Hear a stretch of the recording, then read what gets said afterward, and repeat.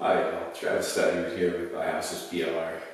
Today I'm going to go over the 4 main steps in the foreclosure process in Louisiana, and I'm currently in Baton Rouge, and I was just looking around online trying to understand the process better, and I noticed that there's a lot of confusing and information that doesn't match other websites, so I went straight to the Code of Civil Procedure for Louisiana, which is where the laws basically are.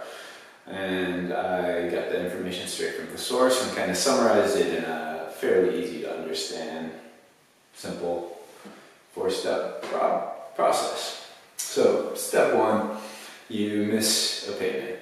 So at this point, you'll probably start getting letters from your lender, your bank, and they're going to be saying, hey, we want our money, so please send it in and catch up and get current.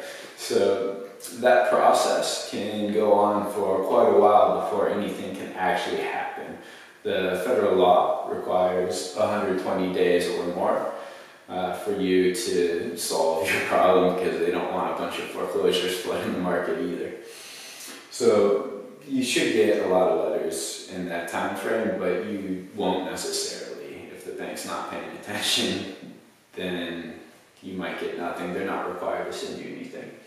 Step 2 is the notice of seizure. So after that 120 days, you'll have your lender will file with the court, and the court will say, okay, sheriff goes seize their property. So you'll get a notice of seizure from the sheriff, and on that notice you'll have the auction date and time, and you'll have a few options to avoid the foreclosure. And these options are not very specific. It's not like do these steps and you'll be fine.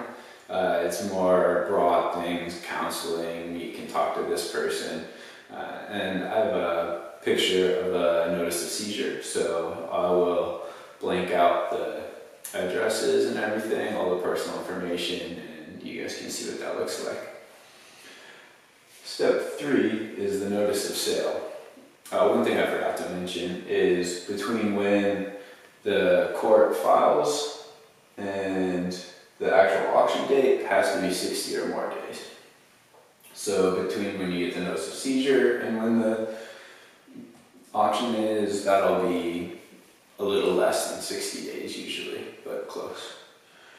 Okay, so the notice of sale is next, and that's when the sheriff goes and advertises the sale. So he'll put it in the newspaper, he'll put it in East Baton Rouge specifically.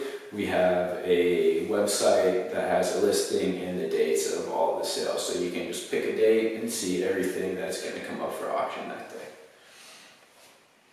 And that has to be 3 or more days from when he served you your notice of seizure. Step 4 is the sale. So you don't want to get to step 4. Once you get to step 4, there's absolutely nothing you can do. And one thing I forgot to mention at the beginning is as you go through these steps, you get fewer and fewer options. So here you have a ton of options. Here you have a couple. And once you get down here and here, it's really tough to get out of your situation.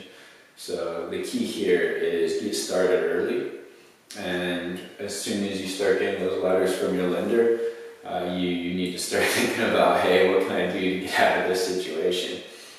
And we can help with that as well. So you can just give us a call and we'll chat and walk you through it a little bit. But yeah, I'll cover each of these steps more in depth in later videos. I just wanted to give everyone a broad overview and something that was hopefully pretty useful. Alright, thanks a lot.